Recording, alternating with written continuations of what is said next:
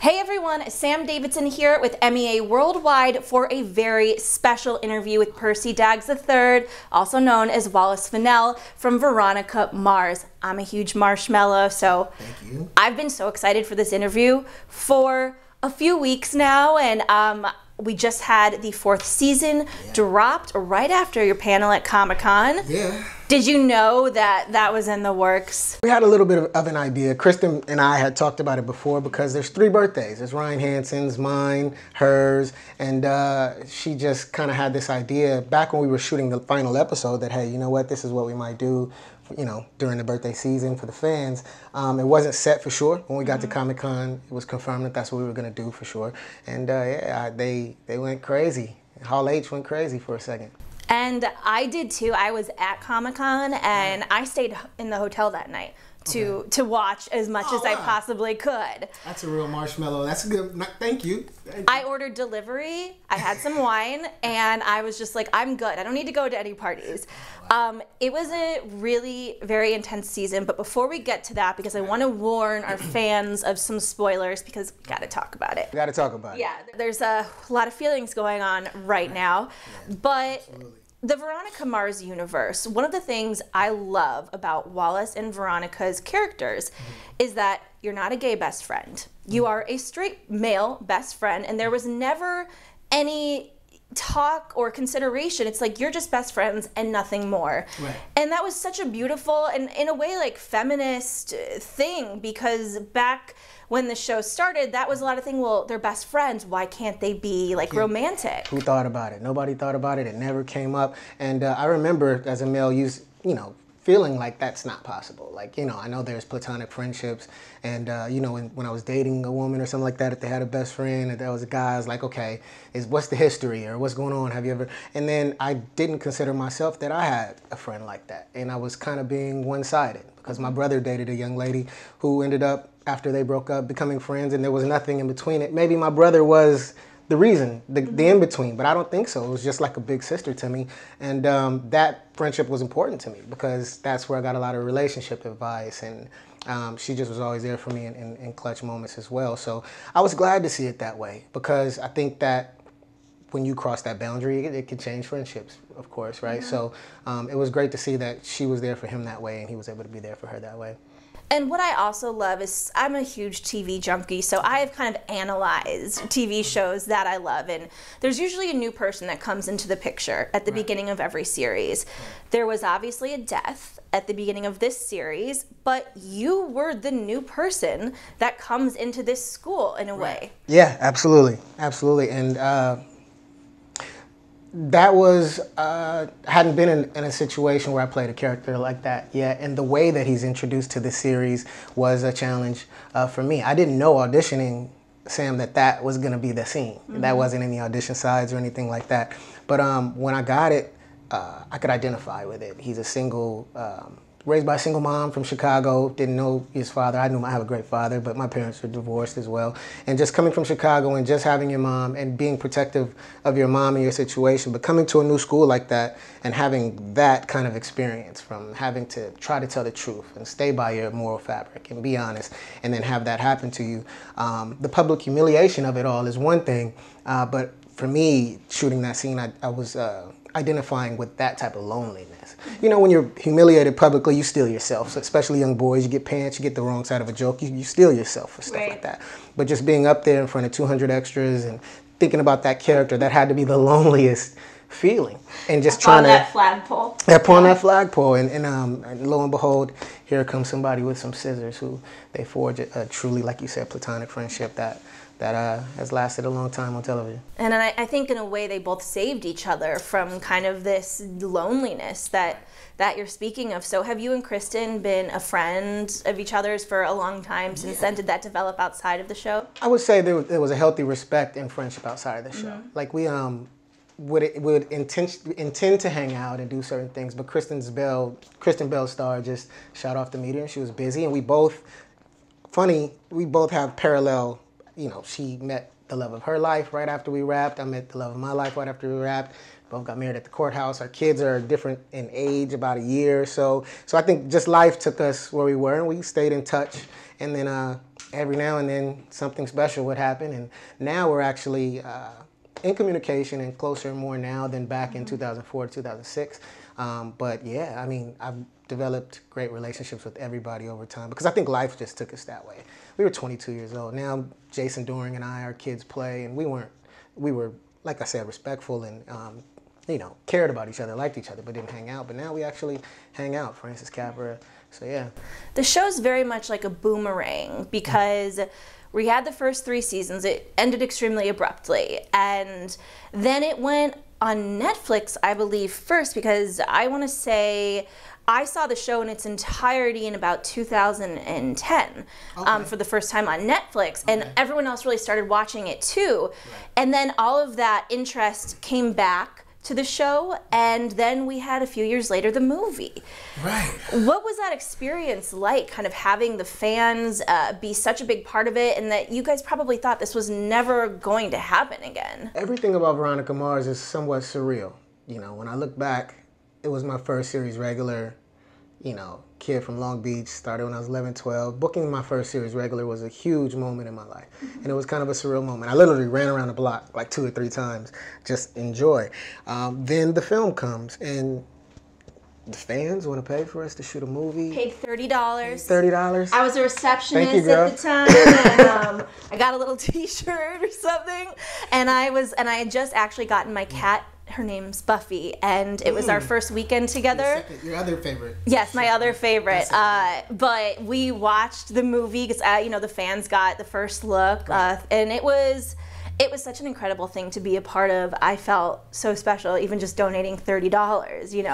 And that's how special it was for us to just think that somebody hardworking, and Veronica Mars being about classism and those kind of things, and just knowing that there's a hardworking person out there that connected with these characters enough to give anything to have us make a movie, it was unbelievable, to be honest. So that was like very close to the heart. But then again, for me, it was another first. That was the first time all of my family in Long Beach can go to the theater that I worked in at 16 years old and tore tickets and cleaned. Wow.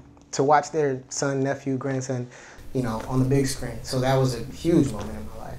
And then this was I just couldn't believe it. It was fantastic. It took a bit of a different direction than we thought. So we killed Logan. We did. And tell me a little bit about your initial reaction when you found out this news. It was hard because Jason is my friend. Jason told me. I didn't find out through the story. Just passing each other on the lot, he pulled me to the side and said, "Hey, Purse." And I could see the emotion in his eyes. He had taken a few days to process it himself. So right before I shoot a scene, he decides to tell me, and I'm like, "Wait a minute, man, I gotta go work." And I was kind of devastated because just so many quick things run through your mind. Like, I don't even know if we're ever gonna do this again. If we don't do this again, how do you feel? How am I supposed to? It was just a really difficult time, and it still is. I understand what the fans are going through. It still is. Like, even sometimes when it crosses my mind, that Logan is no longer there. I hear and respect the reasoning why Rob felt like that was what was necessary. And I understand the fans' feelings because they're so connected to these characters. These characters are 15 years deep and in adults' lives and in lives that they've introduced to their children.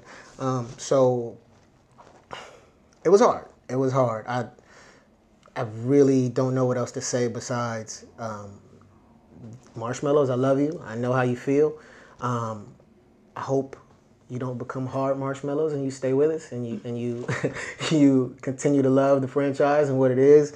There's still so much more to do. There's still so much more for Veronica Mars in the Neptune universe, and I hope you continue to love what we do. I hope you love the season 4, and I hope you understand, and we'll get through it. We'll get through it. If there's a season 5, maybe it'll mean just as much as it's always meant in the future. And I hope it still does mean a lot to you, because you guys still mean a lot to us, and we love you.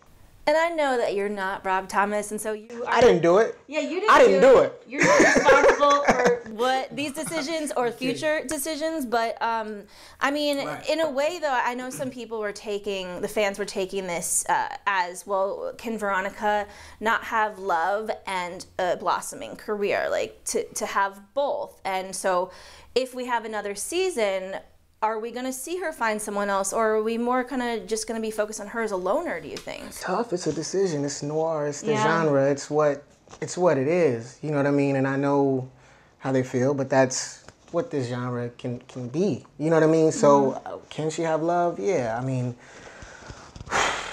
how? I don't know.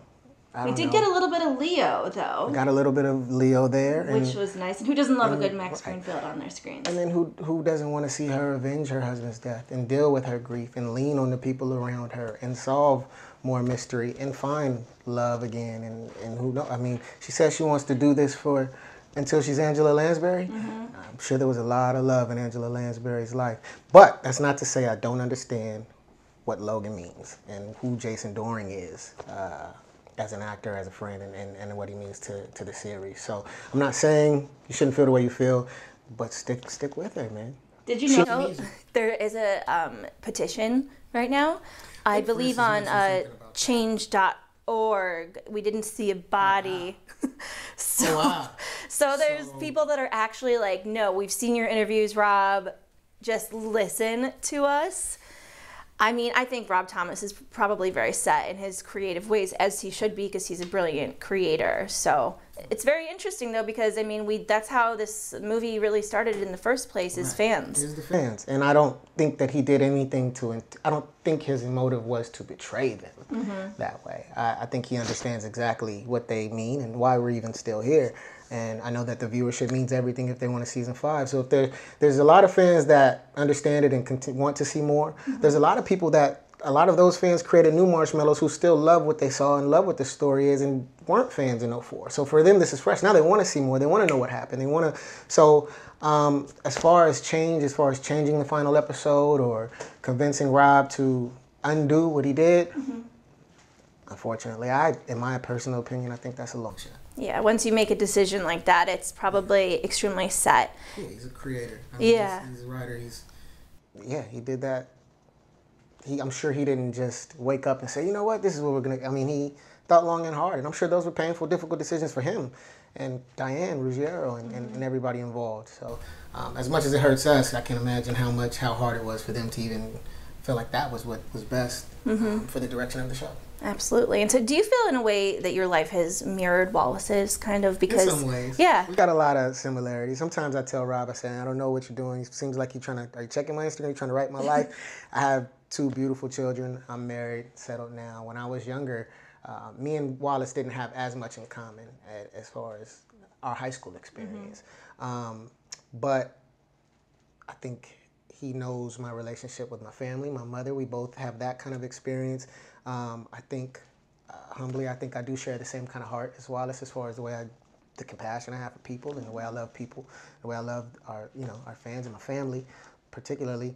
And I think I'm a pretty good best friend. I know there's some people, I'm not a perfect best friend. I'm sure I've had moments where I wasn't there for someone when I needed to be, but I think Wallace, in his maturation into manhood, mirrors mine in a few ways. Amazing. And lastly, what else are you up to? I mean, we can't sit around waiting for Veronica Mars No, we can't. Forever. No, we can't. I'm working on a few things. I did a series called The New Peter and Wendy. I played Josh Hook, Captain Hook, and the creators of that, Sean DeLoach, Kyle Walters. We have a couple of things that we're working on. I have a producing partner named Sheldon Robbins. We have a couple projects that we're pitching and working on. So I'm trying to be on all facets of the business now. I've been around for a long time. So we're trying to create content and pitch it and sell it and maybe call some people over at Hulu and get some things done as well. So yeah, I'm just trying to create myself and put myself in position to play roles I want to play and knock out my bucket list of acting goals and creative goals. Fantastic. Well, thank you so much for stopping by and chatting with us and chatting with me. Because I made you wait a little bit. Are you kidding me, Wallace Fennel? I would wait forever for you. Okay? Thank you. And thank you guys so much for tuning in, and we will see you next time.